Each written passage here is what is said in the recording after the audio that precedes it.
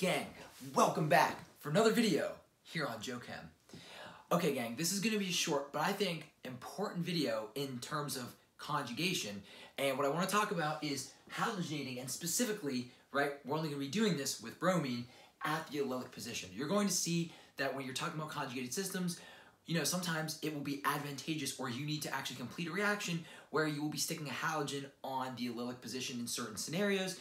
And in fact, we will only be able to do this with bromine, but we need to use a different reaction than the free radical chain reaction that we learned at the beginning of OChem 1.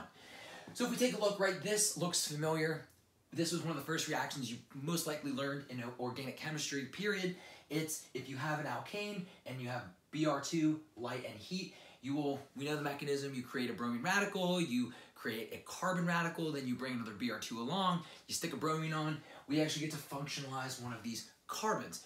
So, without, being new to conjugated systems, you might think to yourself, why does, if it worked then, it should work now, right? And so did I when I, was in organic chemistry. But in fact, what happens is because we have this double bond, and, because we've done alkene chemistry, what happens is because you have so much Br2 up front, right? Because bromine's a liquid, you'll probably have a lot of Br2 molecules swimming around when you introduce your organic reactant.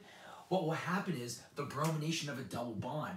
You will in fact have the double bond, grab a Br, you'll kick that off, you'll create that cyclic bromonium ion, if you remember that. So, well, that's kind of ugly.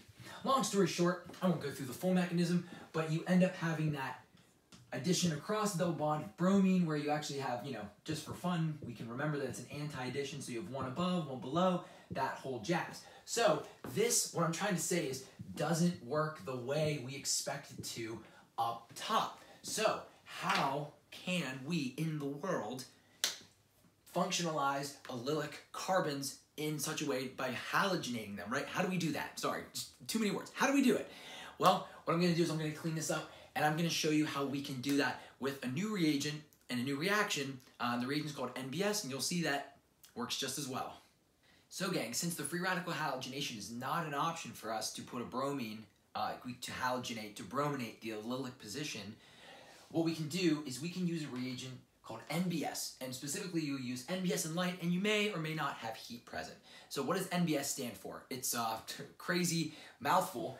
N-bromo succinimide. You don't need to know how to say that. If you can say NBS, you're in good shape, just in life and in organic chemistry. So how does this work? And this mechanism really isn't asked a whole bunch, but I think asking the difference as to why you would use NBS for the allylic position versus free radical halogenation is a fair question. So maybe be aware of the details of what I'm about to say, but just remember why you can't use the free radical halogenation in terms of the double bond being brominated versus the allylic position. So NBS looks like the following.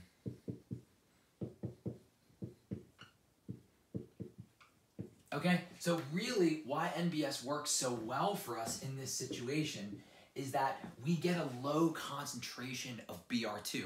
Low enough to where we don't brominate the double bond. It'll just, give us Br2, and then the bond will homolytically cleave and we get a bromine radical. So it basically gives us little bits of Br2 that then become radicals that then interact with the double bond.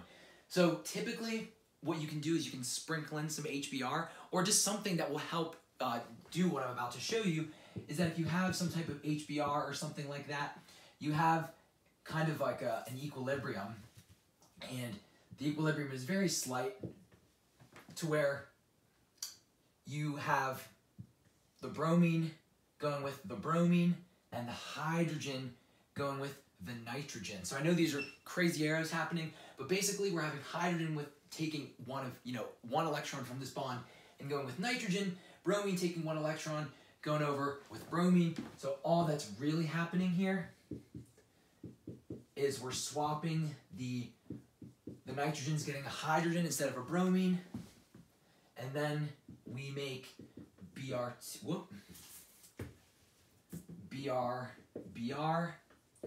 and once you've made this, so again, this happens in low concentrations.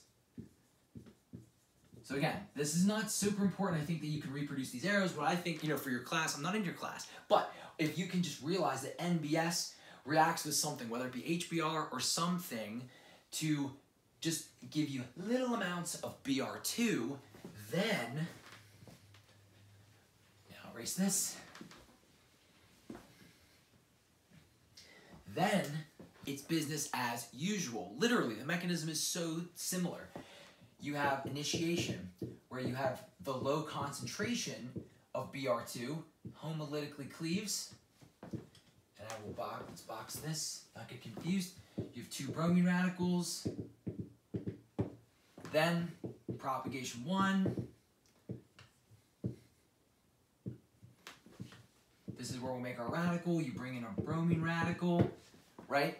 Then hydrogen gets plucked off by the bromine radical. We create our now very stable allylic radical. So we do make HBr as a byproduct, which will, right, you remember, will help us create more lower concentrations of Br2 from the NBS. Then P2, you can run into another Br2, right, and again, in low concentration, but still being produced. But you also have more bromine radical being created just by actually doing the reaction. So, point being is that NBS is something you may see as you start your organic chemistry 2 career in conjugated systems, or whenever you do conjugated systems in organic chemistry 2. And it comes down to the fact that we can't just use our regular free radical chain reaction skills.